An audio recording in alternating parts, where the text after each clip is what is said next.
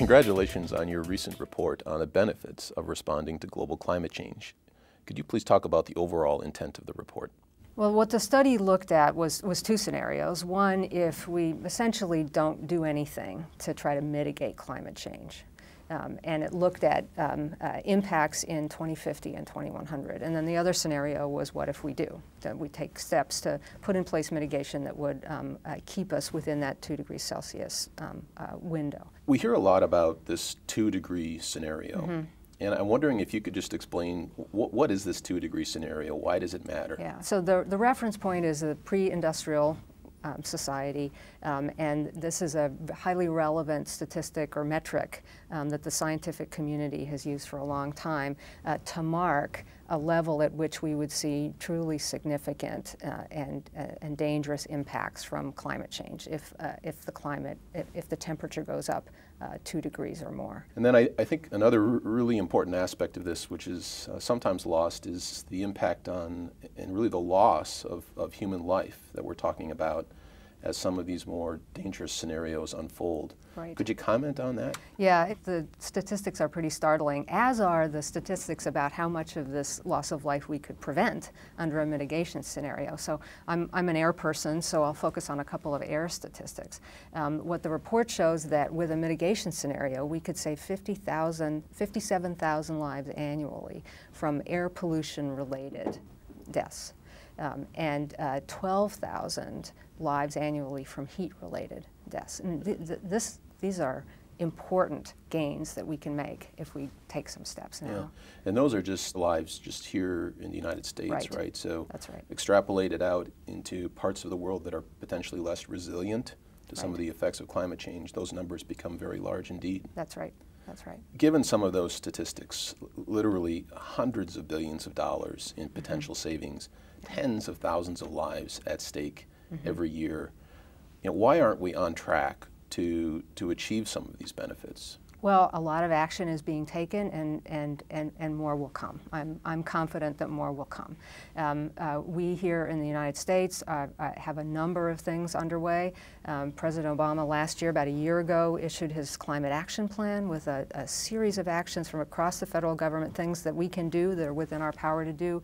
EPA itself is moving forward with a number of programs we already have. We have in place now requirements to greatly increase the fuel efficiency of our transportation, cars and trucks, and we're doing more of that.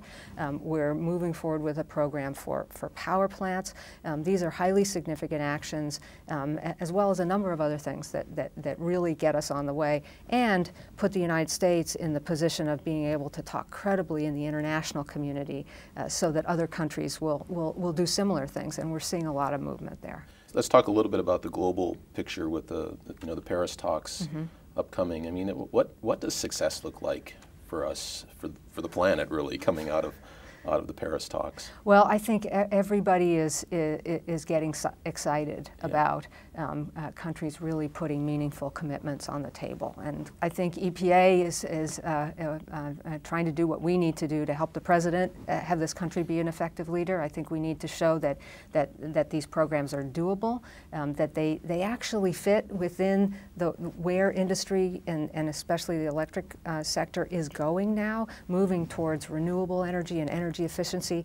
And the great thing about these programs is that they're so positive in terms of the investments that happen in communities in order to turn these clean technologies into reality. And that's what we're seeing. And so we're riding that wave, maybe pushing that wave along a little bit faster than it might be going otherwise in order to get where we need to be. Yeah, and with all of these enormous challenges, what's a source of hope for you?